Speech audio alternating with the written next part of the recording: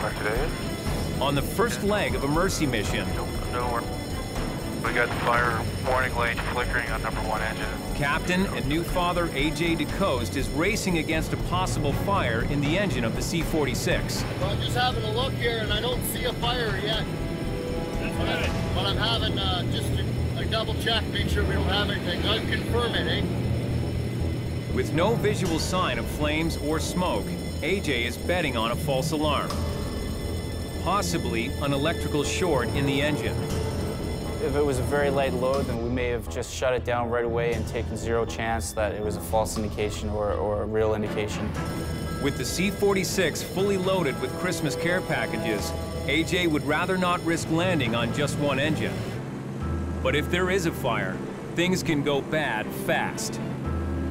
It's only a matter of time. I mean, metal, magnesium, everything burns. Once you get the oil tank burning or hydraulics, you may lose the ability to control the airplane. Just be watching out for any developments there. AJ performs like a machine in that kind of situation. He knows the drills. He doesn't even really think about what he's doing. You want the lights, or you just call for it with you? I'll call for it. Understood.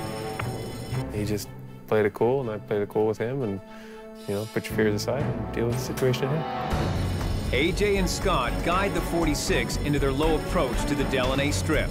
Center 6-4 on the altimeter for Buffalo 327. Be straight in at runway 25. They've got to put it down right on the button.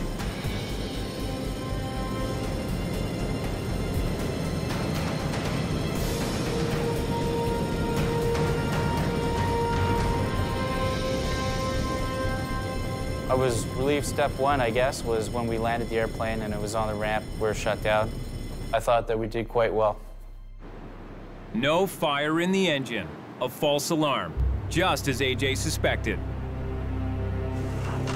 Engineer Adam Smith gets to work looking for the source. See that? It doesn't take long to find.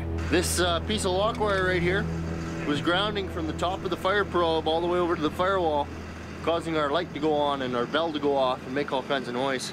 Right. Make us think we had a fire. All it was a little piece of lock wire. Good news.